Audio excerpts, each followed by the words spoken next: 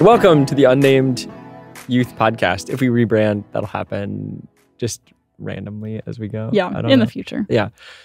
Okay, we are starting a new year, and so we're doing a new thing on the podcast. And what we wanted to do is, as we were teaching through the story of the Bible, we kept coming to passages where we realized that there's just like really complicated stuff that we don't have time, and it's not really suitable for a teaching. And so we wanted to move those conversations here. And so even today, it's Wednesday. You're teaching tonight. I am. I'm like trying to wrap my head around what we're doing. So we're going to record these before whoever teaches so that we kind of know what's going to be on here. And we can talk about the stuff before the teaching happens. And then we're going to release it after the teaching. Friday. Yes. So this should be Friday when you're listening to it. Yeah. And you should have already heard Gabby teach, unless you're a high schooler. And then don't listen to this yet. Secrets. Yeah. Spoilers. So what we're doing, it's a little bit different. So how we're going to do this is are you like nervous about what I have? Yeah, this is like a secret agenda. I don't know what... I kind of know what we're going to talk about, but I don't know exactly how we're going to talk about it. That's true. So the topic for today is, a lot of it is creation and evolution, because that's a huge topic around Genesis 1 and 2, and that's what Gabby is teaching on today. And so because she's teaching, I kind of come up with how we're going to talk about it and what we're going to talk about. I have the show notes. I have like an outline. The first, number one, is to welcome everyone. Welcome. Welcome. And then I put something fun and engaging. Something fun and engaging. And I never decided what that was. Okay, I'll use the icebreaker question that I wrote for small groups. Oh, perfect. If you were to create a new animal, what would it be? Describe it. Where would it live? What would it eat? Do you know your answer already since you wrote it? Oh. I've never seriously thought about this ever once in my life. Create a new animal. Okay, I'm gonna like put it together as I'm just like verbally put it together. Process it. So it's got to be able to fly. Okay. And it has to be big and strong enough for me to ride it. Okay. Because that immediately gives it some utility. Mm-hmm. It has, I would say, like the personality of a golden retriever. Mm-hmm. But maybe a little more like verbalizing. I don't want to like fully talk. I don't know if I want to. I think an animal that talks would just be really creepy. Yeah. I'm thinking of like parrots and stuff. I'm envisioning Buckbeak from Harry Potter right now, based on what you've just described. Less temperament. Buckbeak does not have the personality of a golden retriever. Well, but he's like a golden retriever to the people who are nice to him. But that's not a golden retriever. A golden retriever is nice to everybody. So yeah, kind of like Buckbeak. Like a flying golden retriever. Yeah. But I think strong enough to be able to defend me would be cool too. Okay. So the purpose of this animal is very much centered around me being able to fly. Yeah. I just want to be able to go wherever I want to go. Yeah. Okay. I guess you said design an animal. You didn't say that it would be my pet or do what I wanted, right? You just said design. I don't know. It's if I could design any animal. You can interpret that however you want, I guess. Okay. Or I'd make like Platypus Part 2 and pick like 5 different... Just random... Yeah. Just like roll dice. Yeah. Put animals together. But that's like every Pokemon now, so... Oh. That's all they do, it seems. Oh. I'm not familiar with any Pokemon lore, let alone any recent Pokemon lore. But okay. Well, that's what they are. Okay, what about you? I don't know. I don't find these questions interesting to answer. Because I think lots of people do. And it's like fun for lots of people. But I don't know. It's not fun for me. Okay, first, then I'll help you like narrow it down. Would you make like a nice animal or a bad animal? Oh, a nice animal. Of course. A nice animal.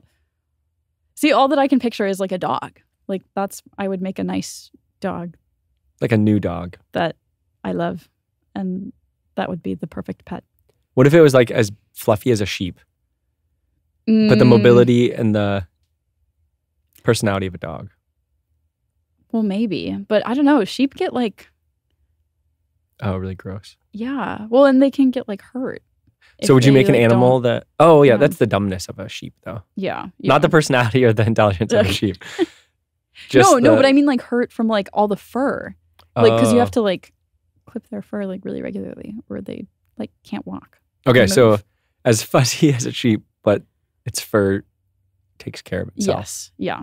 A self-grooming... Hypoallergenic, non-shedding. Really basically a pillow. Yeah. That's your friend. Yes. Okay. Yeah, that would be my animal. That's a good animal. Yeah. That was fun and engaging. I don't know if it was engaging, but okay. So here is, I don't know if you're going to look through it. Maybe I should have given it to you like on a slide so that it got revealed piece by piece. Oh, okay. I will fold it up then, and I will not. No, look. That's okay. You can look. You won't know. No, I tried to be a little bit curious cryptic. now. Okay. I tried to be kind of cryptic. But, okay. Okay, so the first part is to recap your teaching just a little bit, to remind them of what you talked about. And since I haven't heard it yet, to tell me a little bit about what you're going to talk about. Yeah. So, this is weird to think about that people are listening to it in the future, because my instinct is to be like, oh, well, I can't say yet because they have to listen tonight. But yeah, so we talked about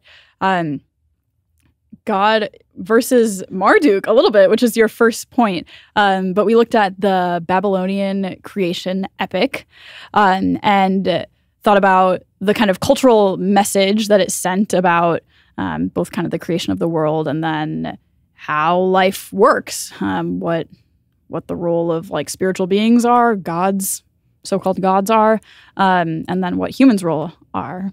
And then we looked at that and used it to kind of contrast how Genesis talks about the creation of the world, specifically about who God is. So we thought about his intentionality and power in creation. We saw that like Genesis 1 is filled with God said X, and then it was so. And God said this, and then it was so. So like over and over again, we see that God is totally in power, like over what he creates, how he creates. Creation doesn't come from like some bloody conflict. Like what happens in the Babylonian narrative, it's like creation is kind of just this like accidental byproduct of this like violent conflict between these other gods. But we see that the God of the Bible is not like that. He has purpose and intentionality and care in what he creates. And then the pinnacle of that creation is humanity, humans, Adam and Eve. And he creates them not like how the Babylonian gods create to clean up essentially their mess from their own fight, but instead he creates humans to generously share his creation with and to invite them into relationship with him so that they can work together to make the world even better and continuously get better and better and better. And we saw that that's the Bible's first picture of what heaven is. It's God and humans working together, and life keeps getting better. That's really cool. Wow, you just summarized your teaching. Does that feel good? Yeah. Be able to summarize your teaching, no notes, no anything. You just ready? I'm impressed I did that without notes. But yeah. Cool. I'm excited to hear that fleshed out because I haven't heard it yet. I'm in the past still. Okay, so that's what was covered in the teaching. And so we want to talk about creation and evolution because that's just a big topic. But yeah, that's way too much to talk about in teaching. And I wanted to start to talking about how when we read the Bible, right, a lot of times we've talked about this on Wednesday nights all the time, but what we want to do is kind of like transport ourselves back into the ancient world, which I'm sure you're going to cover tonight, and try to think about like how was this written and was this communicated to the original audience, to the people that God was talking to. And so we have this God versus Marduk kind of like setup. And the reason I want to talk about that first is I think we go into the story, and again, I don't know what you're going to talk about tonight, so you can tell me, oh, I already talked about that. Don't worry about it. And then we can just move on. We come into it with a creation versus evolution on our mind already. Yep. Like that's just, I feel like, how we read it. Mm-hmm. Are you going to talk about that tonight? Super briefly. Like that's how I set up this podcast, is by saying that, essentially. Perfect. Then do you have more thoughts since you've been studying, researching, getting ready that you're not going to be able to say tonight about that? About like the framework that we have? Yeah. I mean, I think when we come to the text, we always have this like this framework of like science in our minds, because I think, and I remember this growing up, like in school, being taught that essentially the scientific method is like basically the only objective way to arrive at any kind of truth.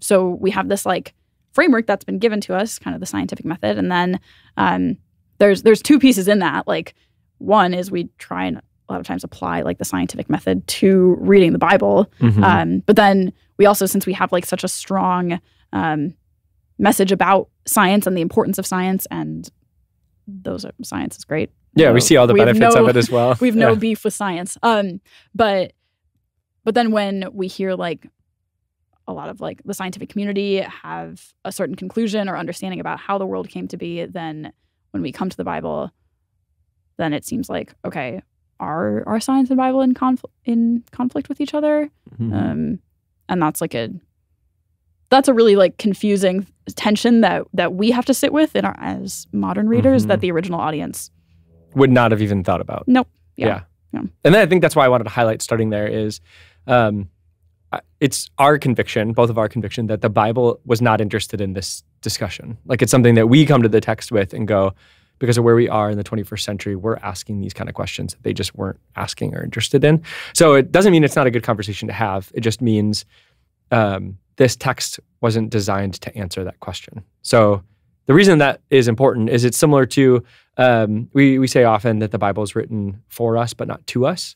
So imagine you're going to maybe one of the Gospels or a letter that Paul writes to a church. That's probably even a better example. And you go to one of these letters and you see Paul say something to this community. You can't imagine, oh, okay, Paul's writing that literal exact thing to me. You have to remember, oh, he's writing that to somebody because something happened. So then how would I apply that to my life? Like maybe I'm not going through the same situation that church was going through or that those people were going through. And so what do? I think, to use a dumb example off the top of my head, Paul writes to Timothy because Timothy's having stomach problems. That's a common one brought up. Yeah. Drink a little wine because your stomach isn't feeling great. And in those days, like water wasn't clean. It was really hard to come by healthy water, which we take totally for granted. And so normally like something fermented or some kind of like drink would then be safer. And so wine wasn't the same it was now. Like there's all these weird things, but you can't go to that text and be like, hey, look, Paul's telling me to drink wine. Like that's what the Bible says. I should drink wine. Like you'd go and say, oh, for some reason he's instructing. Are you like? Yeah. Everyone with stomach issues reads that passage and says, oh, my solution from God is to drink has arrived. Wine. Yeah. No. I have the flu. I am going to drink only wine while I have the flu. Like that'd be a terrible reading of that passage. And so we instinctively get this with other passages. But the important thing to remember is the text wasn't written to us, but it is for us. So we can go to it. We can ask it really good questions. We can learn from it. But we have to remember, like, what's it trying to teach us? And then kind of keep our scope within that, I think, for the certainty that we want. Mm-hmm. And then just be wary the further away you get of its original intention. Now, unfortunately, the Bible does not come with an original intention, like, footnote. It doesn't tell us this is the reason this was written or anything. And so we have to do a lot of work. So as I was thinking about this, it's not in the notes, but I was thinking about how, and this is coming back a little bit, but we are losing you've heard me say this many times, we're losing long form types of storytelling and learning. And so our world is being trained. Kids these days. I know. Kids no attention span. But it's even like, it was with my culture, it was like even way before mine. It's been hundreds of years where it's slowly been happening and technology increases it. And the idea of what I'm trying to get to is we are learning to take in information in slower or like smaller and smaller chunks. So we expect to learn something in a very short period of time. Like you want to watch an 8-minute highly edited video to understand this like super complicated topic that took thousands of years for people to like figure out and name. And that just makes certain things difficult. When you're used to understanding something really quickly, you can come to something like the Bible and you can expect it to do that same thing. You can go, oh, I should come to Genesis 1 and I should be able to read it and immediately understand the simplest, clearest way that it should be understood. And that's a framework that we come to it with is that's how it should work. Like that's how, when you write a news article, you wouldn't write it and make it really confusing and be like, oh, you need to read it 8 times to understand what's happening. But then I think of a famous movie director, Christopher Nolan. Like I feel like he's given a window into movies that you watch, and there's a lot of other, he's just the most popular of this style. But there's certain movie directors that make a film and you're almost not supposed to understand it right away. Yeah. I don't know if you can think of any other movies off the top of your head or... He's like, I took the most famous one, so... I'm trying to think of some other films that... I mean, or shows, not that you're explicitly maybe not supposed to understand, but I think there's lots of examples of media where... on second watch, there's a deeper appreciate. Like you understand smaller nuances, references, like things that are building up to like the climax that you already have the knowledge of where it's going, so that you can notice. Yeah, Christopher anything Nolan. with a twist as well. Yeah. Any movie or show with a twist where you all of a sudden are like, whoa, I did not see that coming. If you watch it again, suddenly you're going to be like, oh, if it was good. You'll be like, oh, that was in there the whole time. Like, I just didn't notice it. And so they're designed. Yeah, that's a good point. There's a lot of different media. Not as much as Christopher Nolan, because Christopher Nolan does try to make you like confused. But the point is there's examples in our world of media where you're not supposed to understand it right away, but the more you watch it, the more you learn about it, the deeper it gets. And we think the Bible is like that, where The more you read it, the more you learn about it, the deeper it'll get. So, okay, so all that to jump into creation, I can't even say it, versus evolution. So that's the framework I think a lot of us come to Genesis 1 with, is we kind of come in and we go like, okay, who's right? Which one do I do? And I think students, you might be coming with different perspectives. I think sometimes people can come to it with, I'm on one of these sides, and I want to make sure that the other side is proven wrong. Like I want to make sure that I'm right. And so you come in a little bit hot, like ready to fight or to argue. I think some people can also come to it with one of those stances set in their mind. And I think this especially happens on probably the evolution side, where you come in and you go, I believe in science or evolution. And so I'm listening to find out, should I believe in the Bible? Like, is it going to line up with it? Because we're teaching from the Bible, right? Like if we were in a science room, it would go the opposite direction. Right. But because of where we are. And so it just gets really tricky and messy. And something else that ends up coming with that is that makes it really emotional. Like when you come in and you kind of already align yourself with a side or a position, what that means is sometimes in our hearts and our minds, what we do is we think, if whatever's said or whatever I learn disagrees with where I'm at right now, that threatens me. Like that's worrisome, or what do I do now? Like you can kind of have these really disorienting moments. And I want to encourage you that those are actually healthy moments. I've been very disoriented while reading the Bible many times. I don't know if you have. Yeah. There's been a lot of times where I read something and maybe it's a text where I'm like, oh, that's in there. Like I never realized the Bible has this really weird story or messy story. Or it's just somebody explaining really well, hey, here's all these things in the Bible and what they mean. And maybe you've never noticed this before. And that's different than what I had thought. And it almost takes me a while, like those frameworks we talked about, where I'm like, whoa, I have to like spend some time and rethink through stuff that I've known to put that back together again. But I think an example that is not related to the Bible, but I remember in like freshman like biology or chemistry classes that I was in, being told explicitly by professors, you were probably taught X in high school about Punnett squares or like how the structure of like an atom or like a molecule is. That wasn't actually accurate. Like, and then they dive into something like way more complicated that I couldn't have possibly understood when I was in my 15-year-old self. Yep. Sophomore biology class. And I think, reading the Bible can be like that sometimes not even because of like something that you learn, but sometimes it's even like because of a life experience that you have. And then you read something in scripture and suddenly it speaks into something that like you've actually like lived and experienced, and it's it hits very different then. Yeah.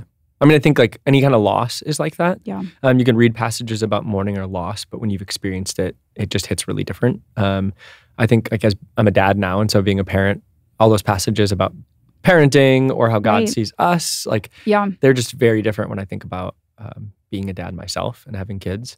There's a ton of stuff where life experiences ends up playing in. So how we read the Bible, like we bring ourselves to the Bible is really what we're trying to get at.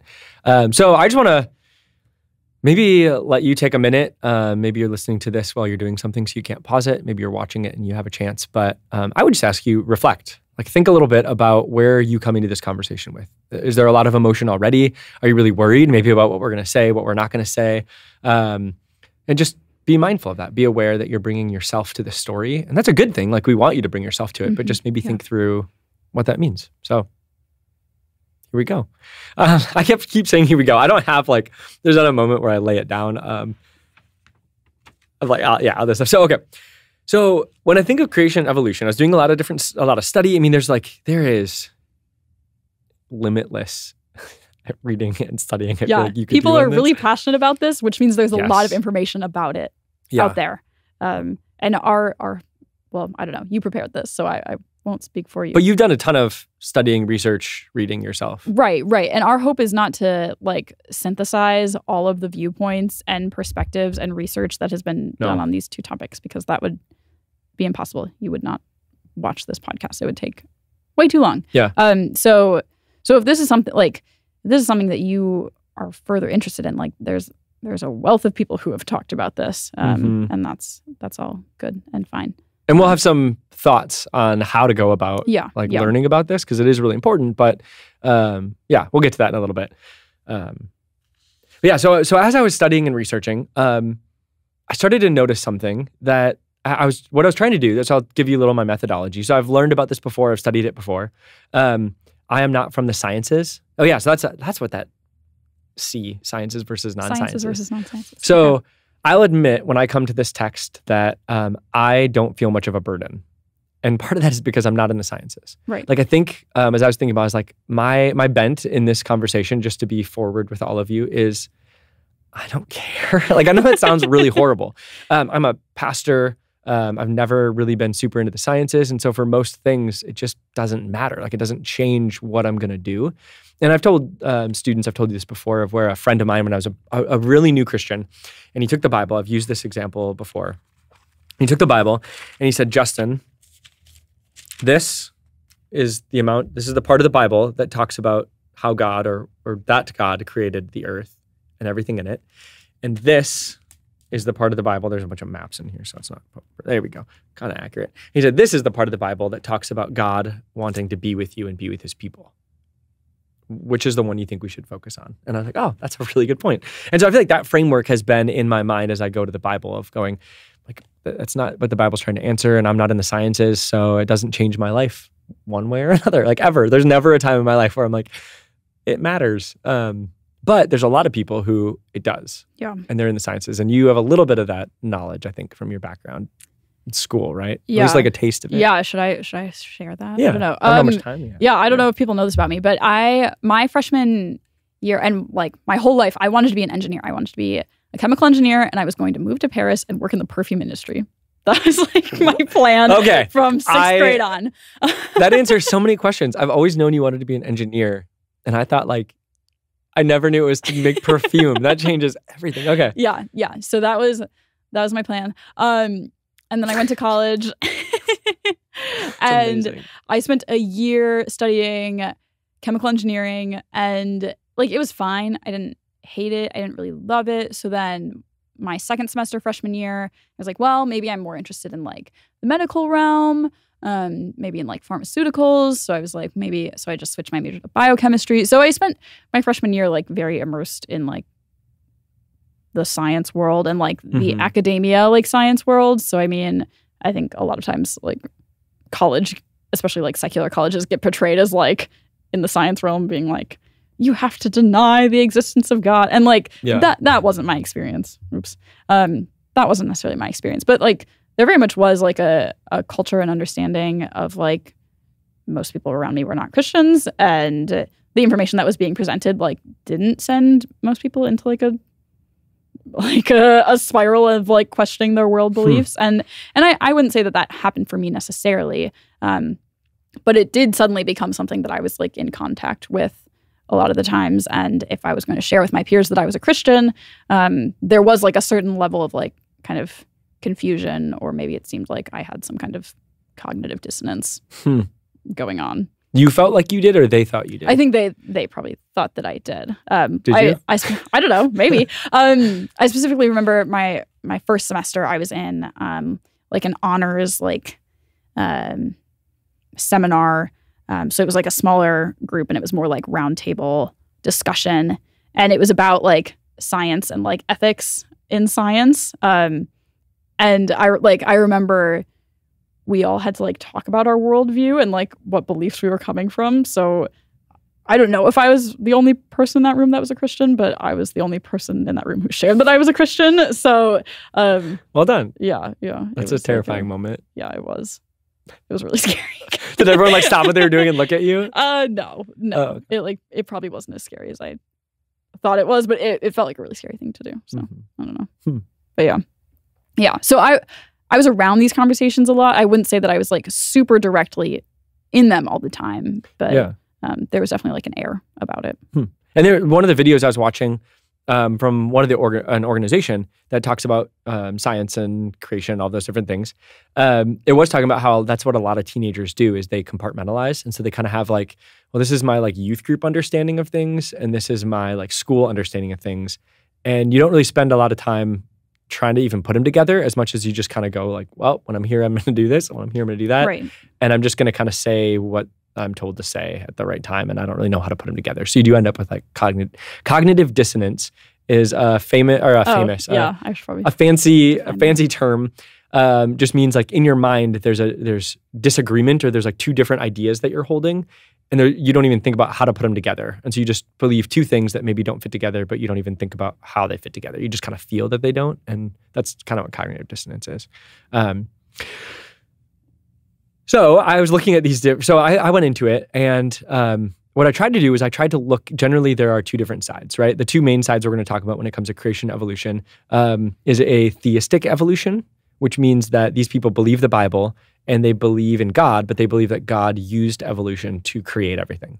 And then the other side would be like 6-day creationists, or young earth, sometimes it's called. And so these would be people who believe the Bible, they believe science, and they don't think that science actually proves evolution. They think that the Bible is a better place to stand because it's firmer for how the world was created. And then we look at science with that as our beginning place. So as I was going back and forth watching videos, reading articles between these kind of two main sides, and there's nuances to each of them. Like you'll find variation in each of those sides on different things. But one of the things that I noticed that was tragic was their methodology seems to be this. I'll try to give you like and if you're familiar with one of the sides, you probably know this well.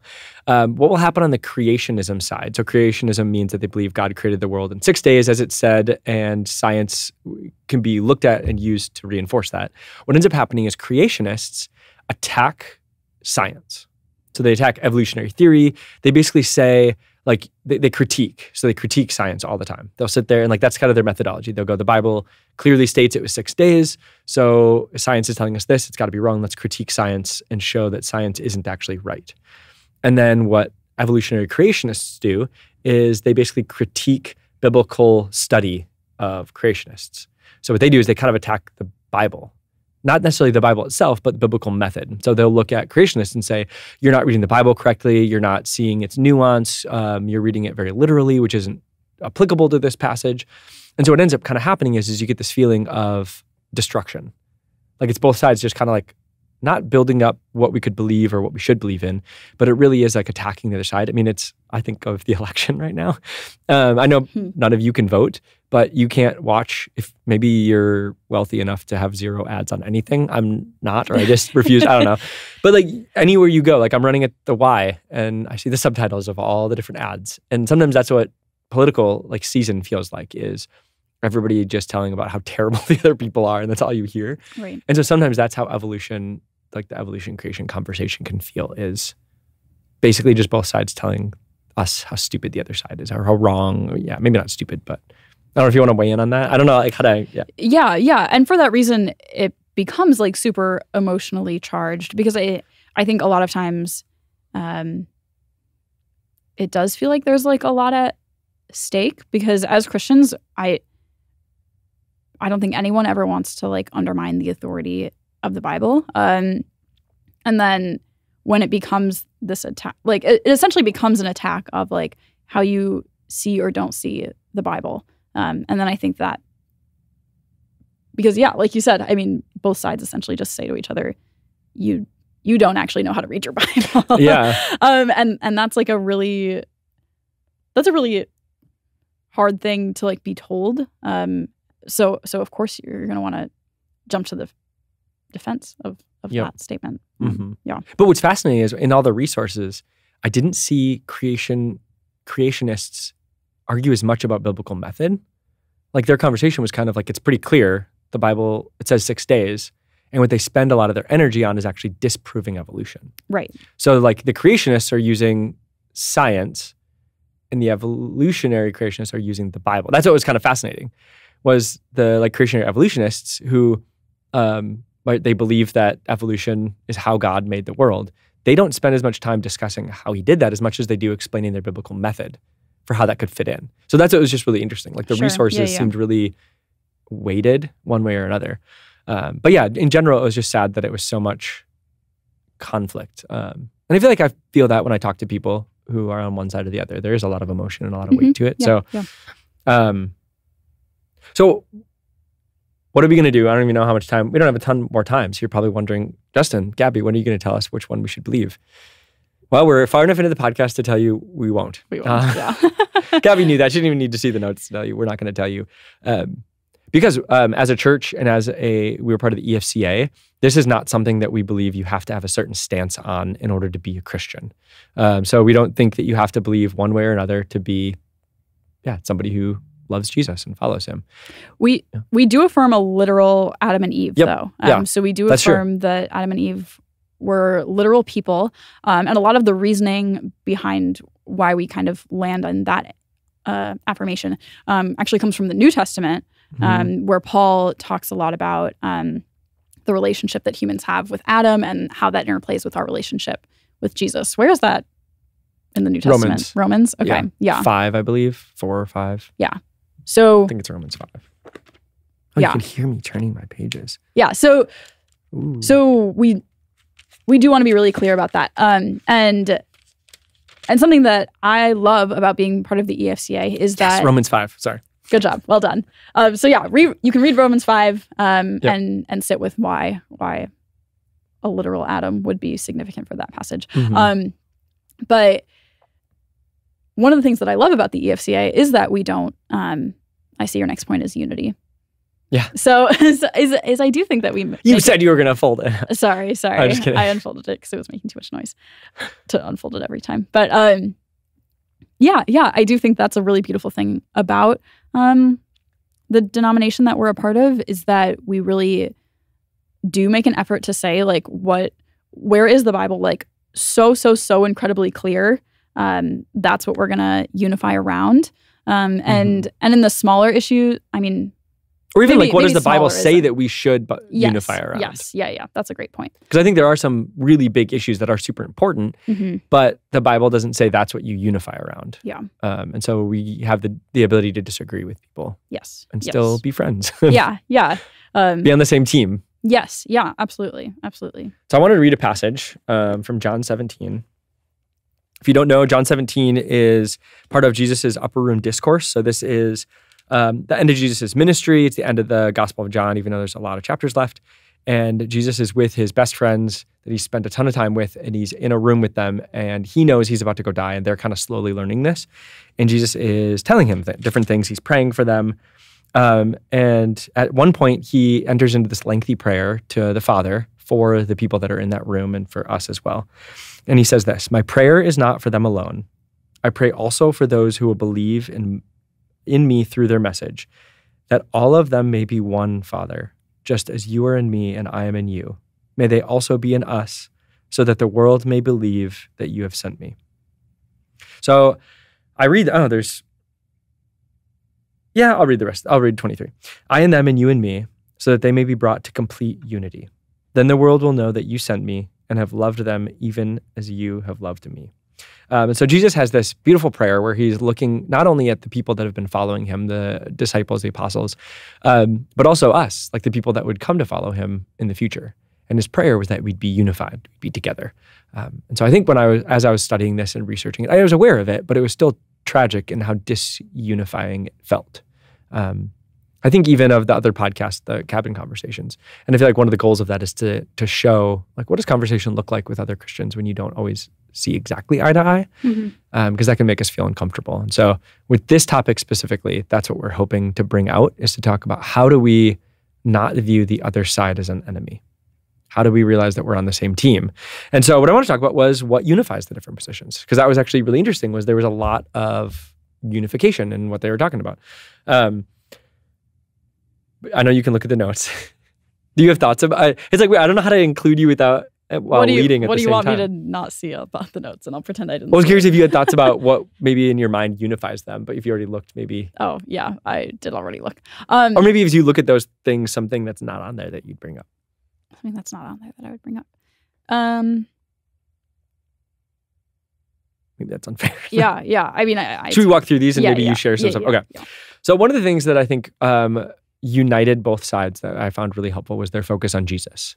And it's different, like they focus on him differently on the two different sides, but their focus really is on who Jesus is. And so there's even some resources. I think evolutionary creationists are pretty quick to say this does not define whether or not you are saved or whether or not you're allegiant to Jesus, which makes sense. Or I think creationists maybe it seems like they have a little more burden to explicitly say that. And I was actually surprised that a lot of them did. A lot of them said, like, this isn't going to save you or not save you.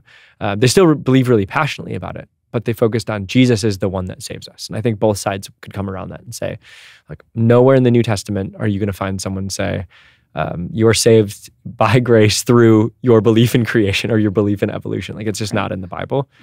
And so I think looking at that and realizing, okay, regardless of how much emotion or how much argument or how much, pen is written about this or typed up, whatever.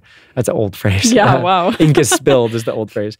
No matter how much they write or how many videos they make, it still goes back to Jesus. And we want to remember that. So, yeah.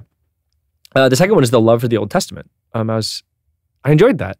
I enjoyed that both sides didn't devalue the Old Testament because I love the Old Testament. I think you do too. Yeah, I love the Old Testament. It's important. Yeah, I don't know if you had any thoughts on that.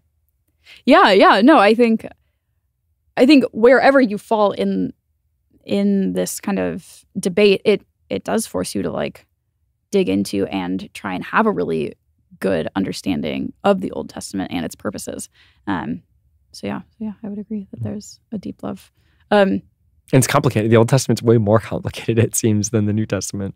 In a lot of ways, yes. Yeah. There's a lot more literary styles and genres and characters and weird things happening. Yeah. I would, now that I'm thinking, I would say it's also a love for God's creation that I would say unifies both sides. That's really true. Yeah. I think people on both sides both feel really passionate about the world that God created, and they love to study it and understand it, and in studying it and understanding it, a lot of people, I think, find that as like a really unique and special way to connect with the Creator, with God. So, yeah.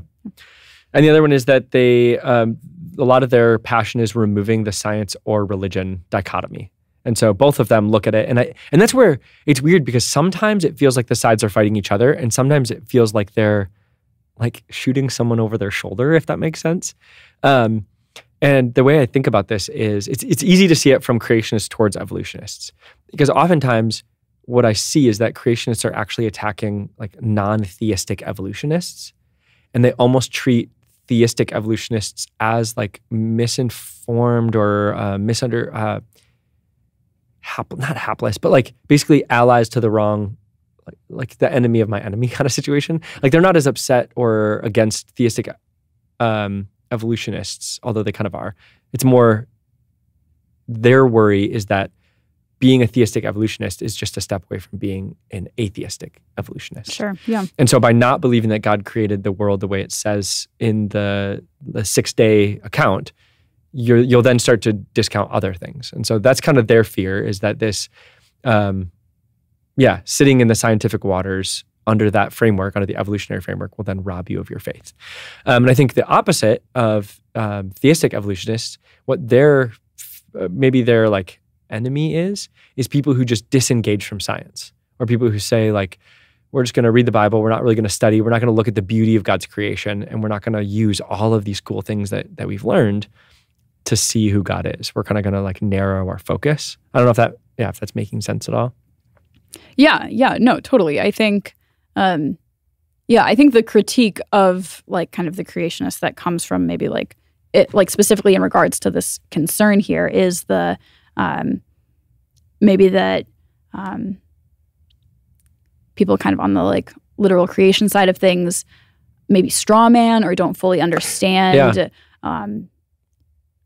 evolutionary theory and like how that interacts with things. And then I think the fear that then comes out of that is, well, the first time that your kids are exposed, or the first time that someone is exposed to how evolution is taught, or how the Big Bang is taught, or whatever, like, does that suddenly like crumble their faith, essentially? I think that's the fear and like critique from.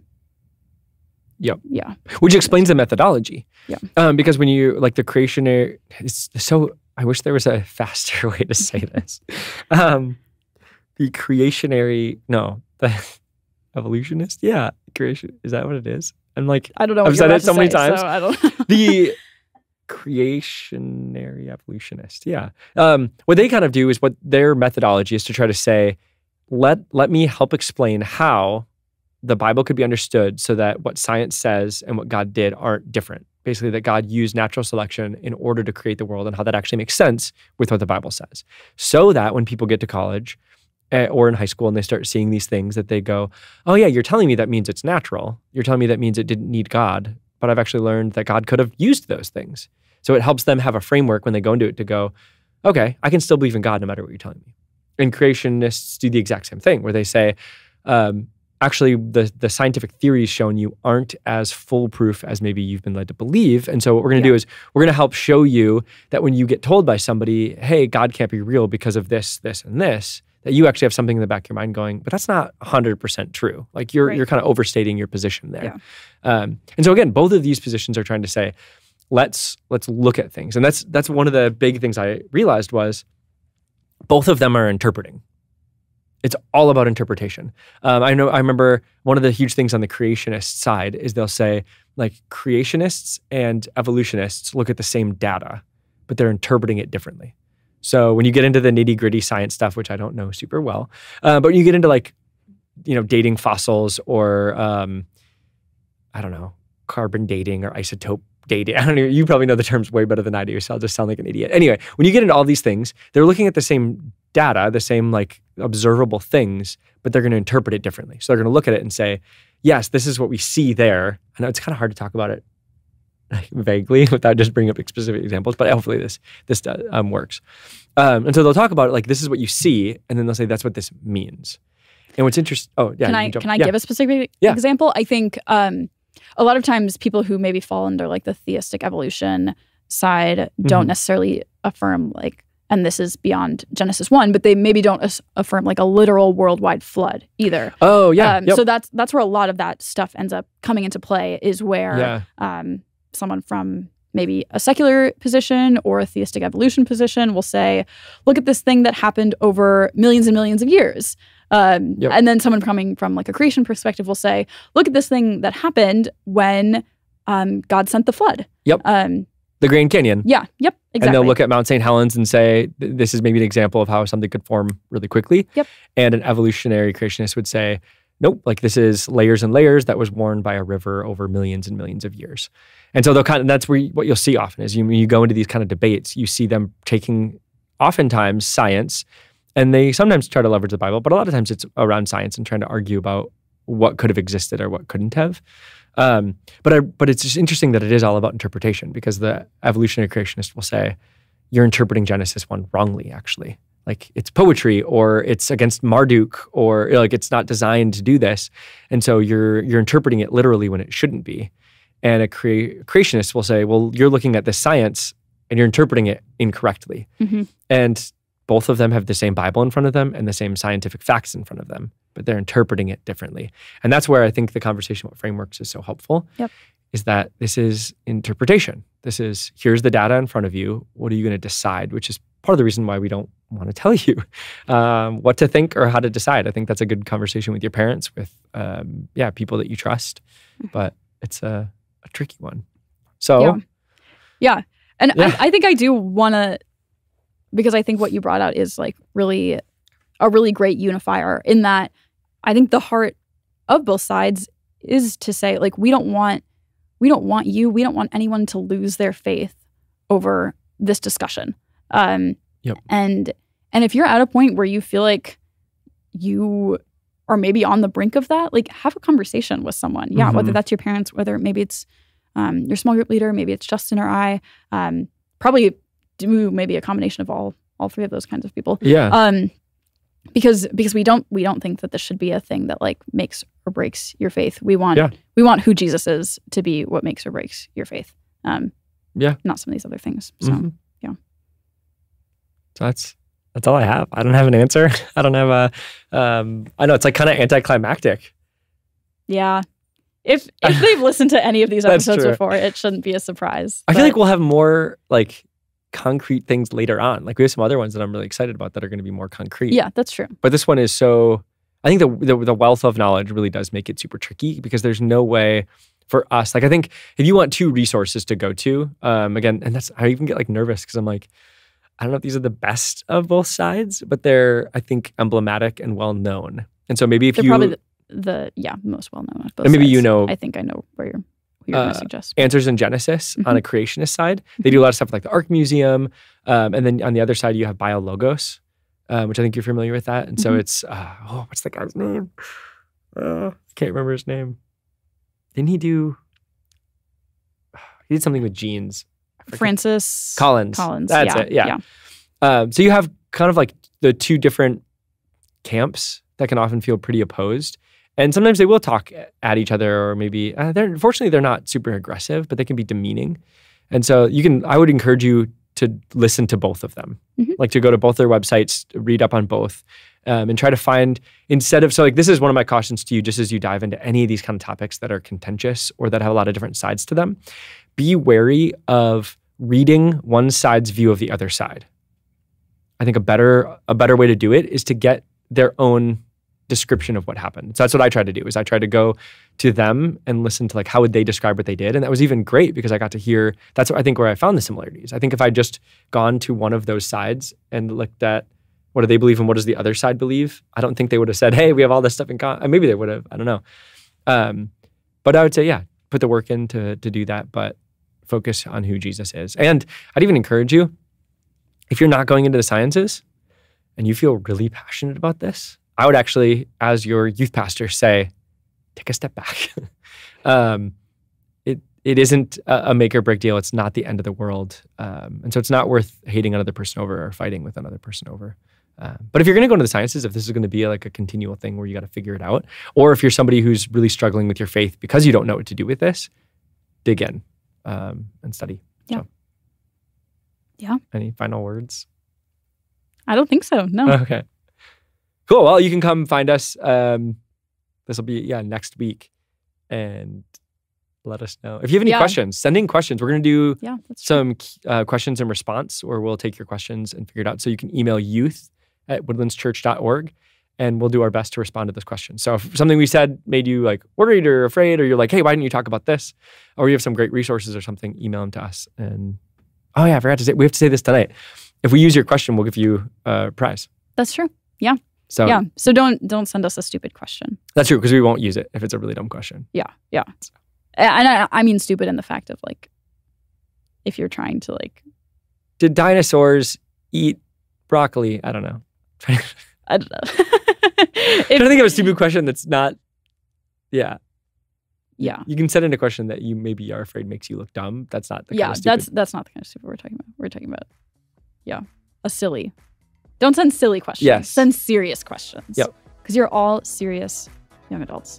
Yeah. And that's part of why we don't tell you even necessarily what we think or where we stand on this. Yeah. Because we think that you are at the age where you're capable of deciding for yourself. All right. Well, we'll see you tonight. Yeah. And Wednesday. And next Wednesday. Yeah. All right. Okay. Goodbye. Thanks. I don't know how to end it. Bye.